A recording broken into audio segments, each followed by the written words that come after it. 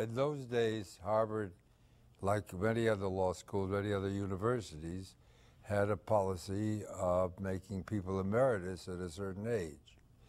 And at Harvard, you could stay on maximum to the age of 70, and then you could no longer teach. Congress had passed a law, by the way, making this illegal, but the universities got an exception for 7 years, and I was in that 7-year period. So I was going to be made emeritus, and I didn't want to be emeritus. I wanted to keep teaching. And I knew Frank Alexander well. He had been my student, and he had invited me to Emory, by the way, to give a lecture once, and I'd been down here. So I got in touch with him, and he got in touch with President Laney, and they made me an offer of this Woodruff chair, which was very, very good offer. Jim Laney offered me an appointment for a lifetime. In fact, I had a letter from the dean of so long as your energy, interest, and productivity continue.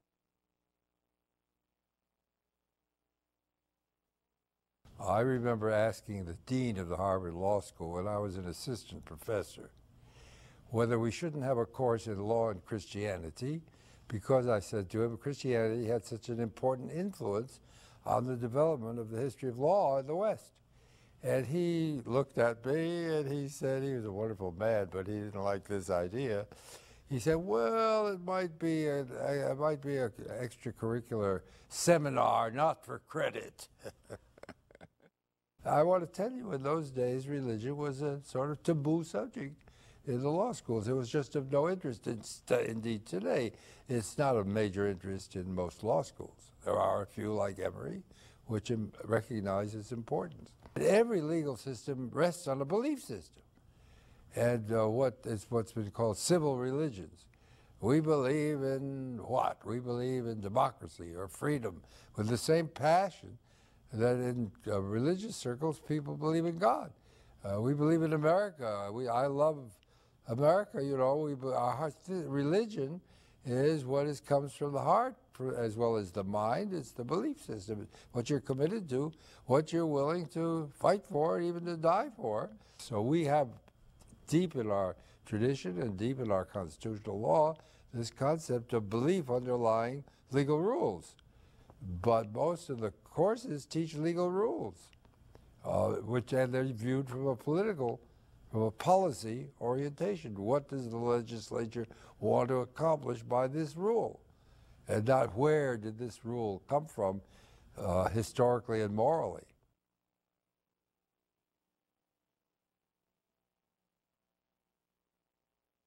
My own interest now is above all in the coming together of the different cultures of the world. For the first time in the history of the human race, the entire population of the world is beginning to interact with one with another all over into a kind of emerging world society.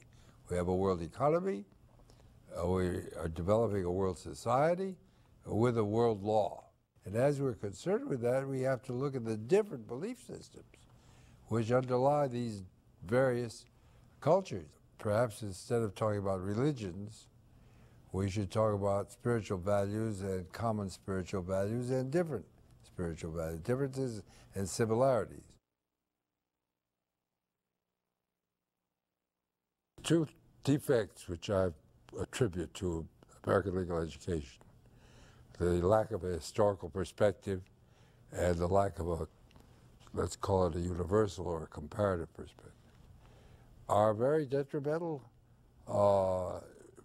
in preparing people for practice. If you go into a law firm today, in the first place, you have clients in all countries, and I mean, it's amazing the extent to which multinational legal practice, and the law firms have to train the law school graduates in multinational legal practice because they don't get it in law school. You're a better lawyer if you have a historical perspective. I think all the legal practitioners would agree.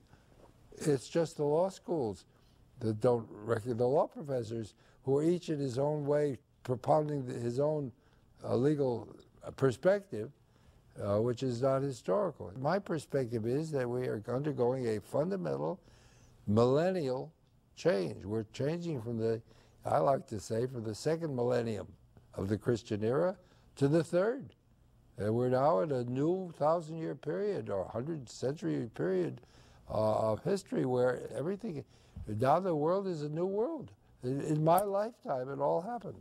I can't believe it. When I grew up, you know, we looked at England when we studied law. Well, I went pretty far. I started studying French and German law.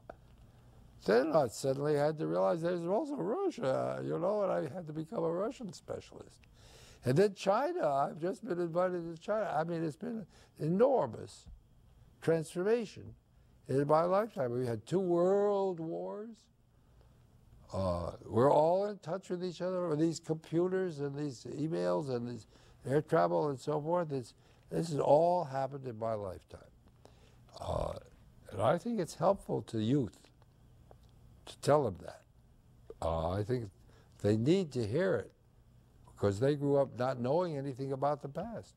In my experience, I'm amazed at the consequences of a lack of a historical perspective.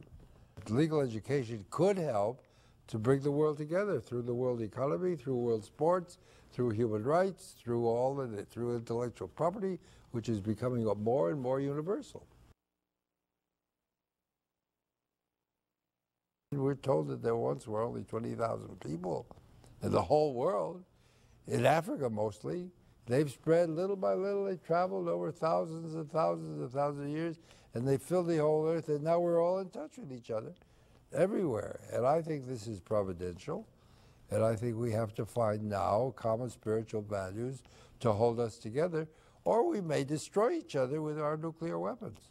And I think we've got to go back to human nature, the common features, common spiritual values, if we're going to give a legal foundation to this new world society, economy, and this new world society that's emerging, which someday will become a world, I hope, a world community.